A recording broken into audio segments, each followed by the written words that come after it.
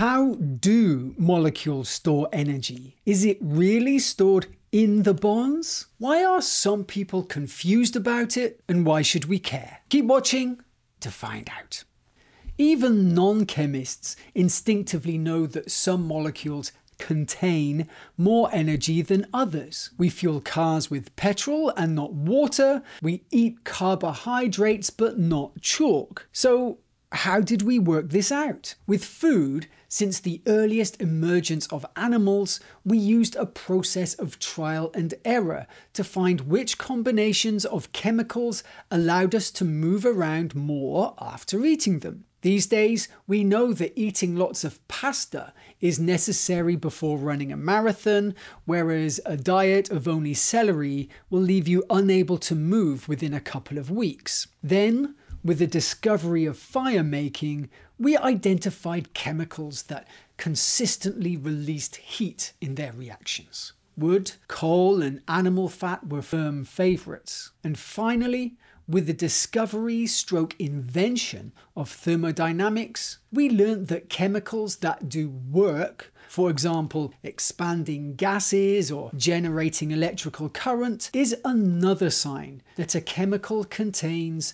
movement stuff. Rock oil, which had previously been a relatively useless commodity, then became a global necessity because with it we can make things move. These days, chemists use a piece of equipment called a calorimeter to directly measure how much energy these fuels and foods contain. For example, it's measurements with calorimeters that tell you how many calories are in your packet of food. But what is it that means some chemicals contain lots of energy and others don't? How do molecules store energy? Is it stored in the bonds, like the textbooks say? Well, Derek Muller of YouTube channel Veritasium emphatically said that it isn't. He said that atoms lose energy by making bonds, and therefore the energy of a molecule is not stored there.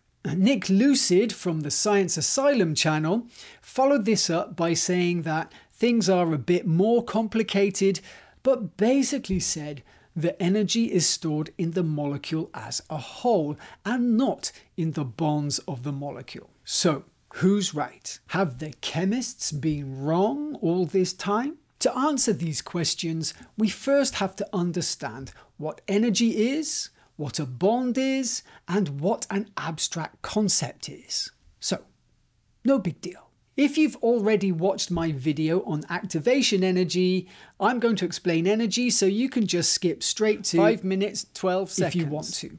To get a bit of pedantry out of the way, I'm specifically talking about how the chemical energy of a molecule relates to its electrons.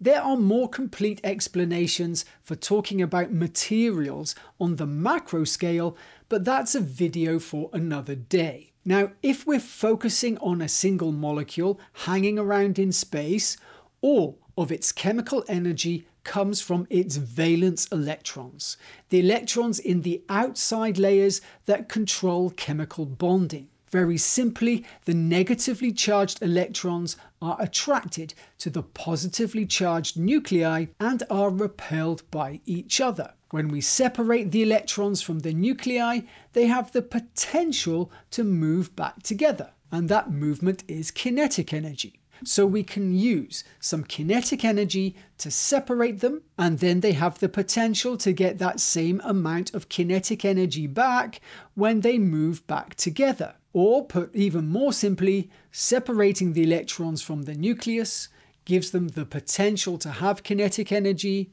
and even more simply, separating the opposite charges gives them potential energy. But if the electrons are attracted to the nuclei, why don't they just stick to the nuclei and stay there? Well, that's because of quantum mechanics, that basically says the electrons can only occupy certain volumes of space called orbitals, and no more than 2 electrons at a time can be in any one orbital. That's a simplification, but it'll do for this video. Quantum mechanics also tells us that certain interactions between electrons involve more potential energy than others, but adding these details to our discussion won't help much. So we'll focus on the distance of the electrons from the nuclei for this video. So that's it. If we can separate the negatively charged electrons from the positively charged nuclei and hold them apart, we have a store of potential energy ready to go when we release them. Now, there's not really much we can do with atoms, but with molecules, there are lots of things we can do. And what determines where the electrons are in a molecule? It's time to talk about bonds. The idea of chemical bonds came about even before the existence of molecules had been accepted by the scientific community. Check out my video on the history of the Avogadro number for a brief introduction, but the concept of chemical bonds arose as a means of explaining how and why elements kept turning up in certain integer ratios in different chemicals and to explain the different properties of those chemicals. Organic chemistry in particular supported the concept of chemical bonds because it turned out that arranging atoms like this gives you a different chemical to when you arrange them like this. Can't see the difference? Don't worry, chemists need quite a lot of training to spot that difference, and that's how important bonds are. From about the 1920s onwards, the lines that join atoms in molecular diagrams were understood to represent pairs of electrons that pulled nuclei together into a definite geometry. This theory of bonding is called valence bond theory, and it has the distinct advantage of being easy to visualize, and that's why schools typically teach only valence bond theory. At roughly the same time, however, another theory of bonding emerged called molecular orbital theory. In this idea, when atoms make molecules, the electrons are free to roam over the whole molecule in molecular orbitals. It's much more complex than valence bond theory, but it usually gives more accurate results for detailed calculations of molecular energy and geometry. Since computers have become so widespread and cheap, it's become the main theory for computational chemistry. So, if we have these two theories of how atoms make molecules, and we can switch between theories as we need, doesn't that mean that chemical bonds are just abstract concepts? No, because we can see them. Atomic force spectroscopy is an analytical technique that can see areas of high electron density in molecules. And guess where we see that density? Right where we said they would be, using either valence bond theory or molecular orbital theory. So yes, our theories of how bonds work are abstract concepts, with our line drawings and coloured balloons, but we always knew those are abstract representations of something real. In other words, the bonds themselves are as real as atoms and molecules. And the reality of molecules was confirmed in 1921. So yes, bonds are real, and they make a real difference to the energy of the molecule. Let's go back to our glucose example. Beta-glucose, the molecule on the left, has a hydroxy group sticking out to the side. Alpha-glucose, the one on the right, has that same hydroxy group sticking straight up. That small difference gives these two molecules a potential energy difference of about 12 kilojoules per mole. Now, that's not a lot, but it's enough for about a 3-minute walk. And it shows that it's not just which atoms are in the molecule, or even which atoms are stuck to which other atoms, but also their precise orientation to each other. Now, what is true is that the electrons are not bound tightly into little tubes like this. In fact, these lines are more like a map than a picture. A better representation is this one that shows where the electron density is. But even then, the majority of the electron density involved in chemical energy changes is between the nuclei, right where those tubes are. So, does that mean the real energy in real molecules really is stored in the real bonds? Let's find out. But before we do, if you could just click the like button, it'll help me make more videos. Thanks. So let's begin by addressing the straw man that Derek Muller is so determinedly hacking to pieces.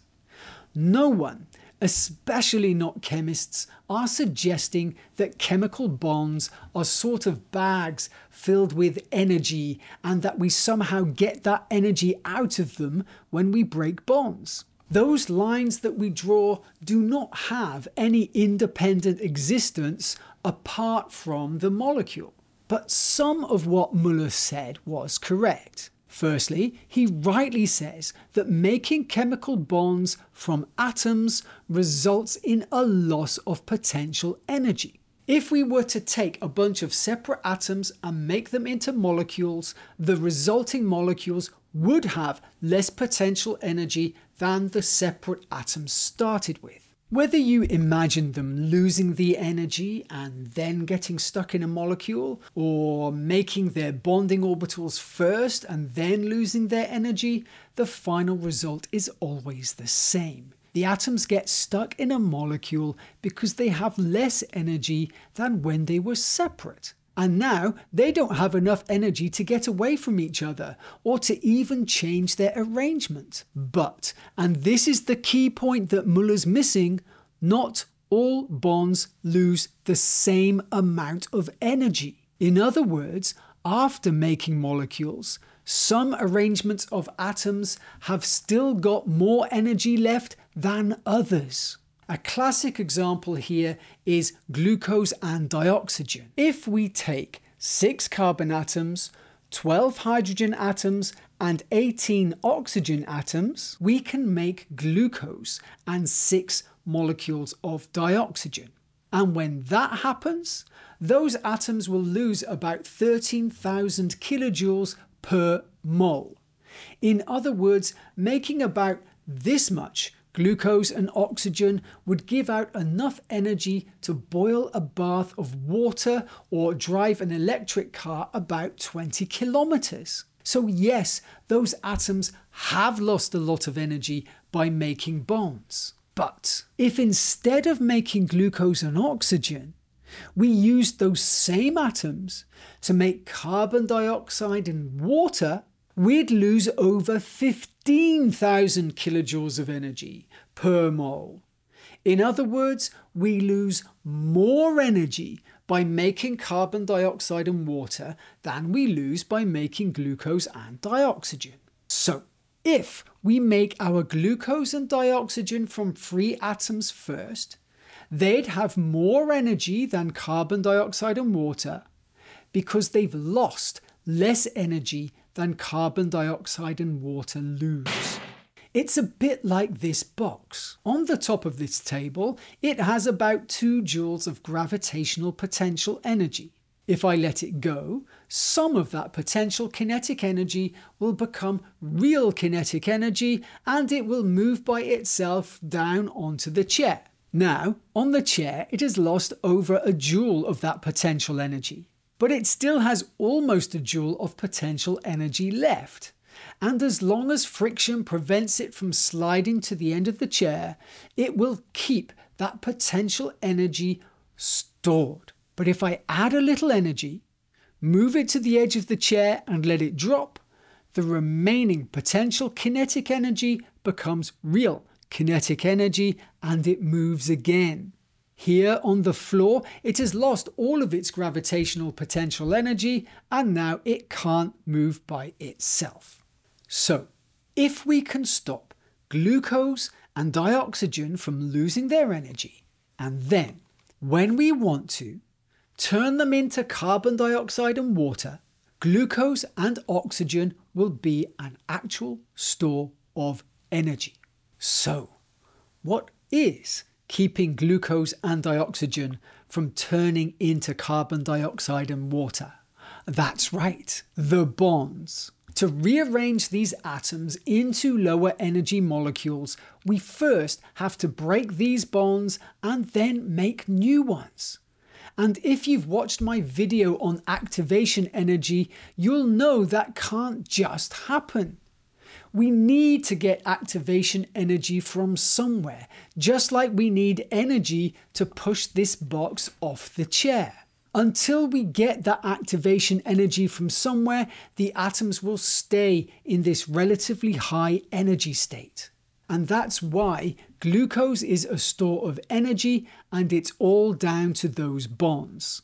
So bonds are responsible for storing the energy, but is it stored in the bonds? Very simply, if one arrangement of chemical bonds holds electrons further from the nuclei than other arrangements, then the electrons in those bonds will have more potential energy. And even if we put all the weird quantum mechanical bits of energy back in, we are still doing that with electrons in the bonding orbitals. The energy of electrons that are not involved in bonding do not change much, and the energy of the nuclei themselves don't change at all. So, what's responsible for the big energy difference between glucose and dioxygen versus carbon dioxide and water? The bonding electrons. And where are they? In the bonds. But of course, we almost never make molecules starting from atoms in chemistry, so where does the energy stored in glucose and oxygen really come from? Well, you know that from school. Plants use some extraordinarily complex molecular machinery to run the oxidation of glucose backwards. And they get the energy for powering that machinery from photons of sunlight, where it is stored in the chemical bonds of glucose. And when we eat that glucose and oxidize it using the dioxygen that the plants also made, we get to use the energy that the molecules lose. That's 2,700 kilojoules per mole, which might not sound like much compared with the amount of energy emitted from making the molecules from atoms, but it's huge on the scale of living things. And that's because we get all our chemical energy starting from molecules, not atoms. And 1 mole of glucose releases enough energy to run a marathon. But having discussed all of that, what about molecules that have bonds, that have nowhere left to fall, like carbon dioxide? Well, yes, it does not make much sense to say that carbon dioxide stores energy in its bonds. But then no one would say that carbon dioxide is a store of chemical energy. It's the chemistry equivalent of the box on the floor. So there we go. Most molecules do store energy in bonds. But at the end of the day, why should we care who thinks what about where the energy is stored? We all agree that it is stored somehow. Why not just say it's stored by the molecule and that it's all just an abstract concept? It's important because our theoretical models are how we visualize scientific phenomena, and that controls how we think about them.